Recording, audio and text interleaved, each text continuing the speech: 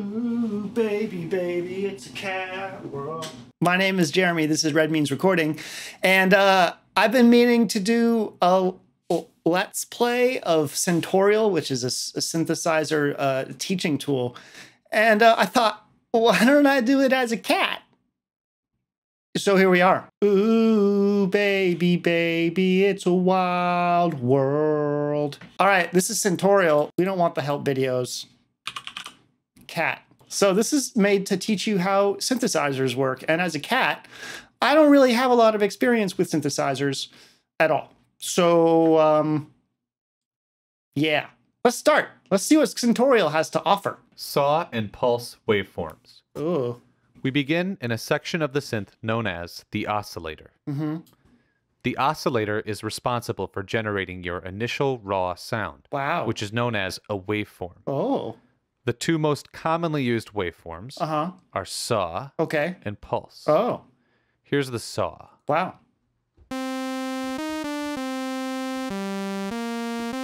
Okay, this is great. I don't need to hear all this. Let's go with the challenge. So the way this works is you hit play, and then you're supposed to set the synth to make the sound that it wants. We're only having to choose between a saw and pulse waveform right now, so that's theoretically easy, you know, even for a cat. So I can tell that's a saw.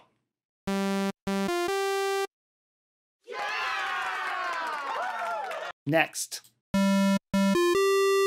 That is a pulse.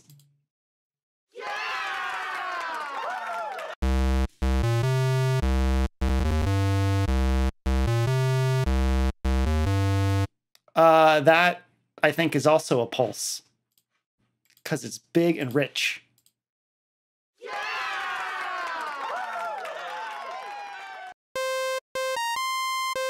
That's a saw because it's thin.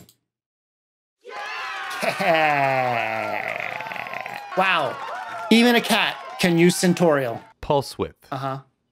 Pulse waveforms are unique in that many synths allow you to change their shape by adjusting what's known as their pulse width. Okay, so I'll explain this faster because this person is just not on my level. So basically, when you go to the square wave, this pulse width will make it thinner and thicker. So you're gonna sound like that, kind of like a video game. So let's start. Okay, well that's this. Yeah.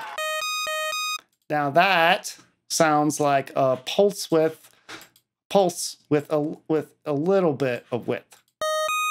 Maybe that. Yeah, there we go. We did it. Cat doing the synthesizer stuff.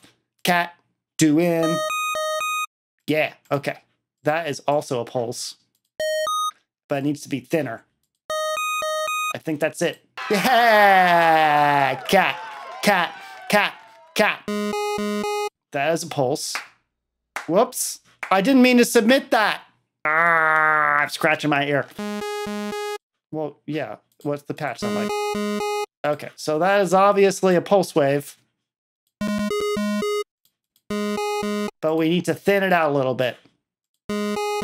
Is that right? That's right.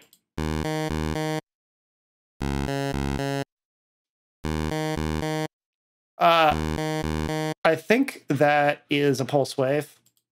Yeah, so you can tell that basses really benefit from pulse. We need to thin that out a little bit. Yeah, a little bit more. I think that's it. We did it. Cheer me. Yes, cat, cat, cat, cat, cat, cat, cat. That is a full pulse wave, otherwise known as a square wave. I know because I'm a cat.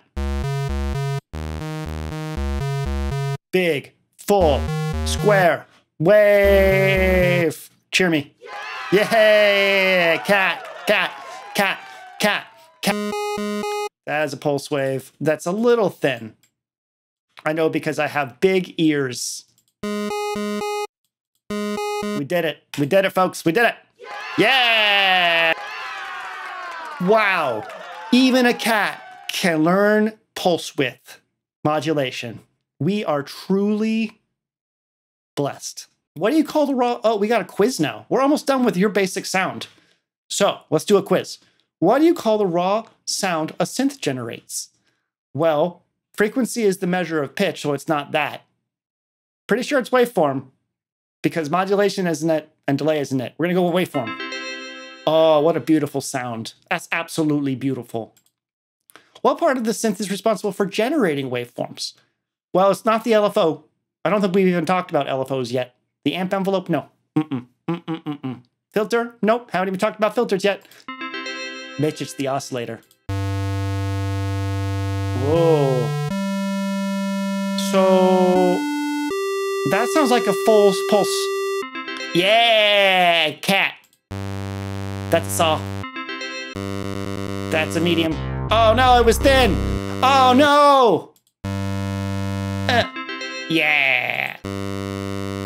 Yeah. Wow, friends. This has been just amazing. We did the whole first section of Syntorial, your basic sound. Next up, we're going to do brightness. I'm a cat. This is Jeremy. Wait, no. This is cat. This is cat means cat courting. See you in the next episode. Cat.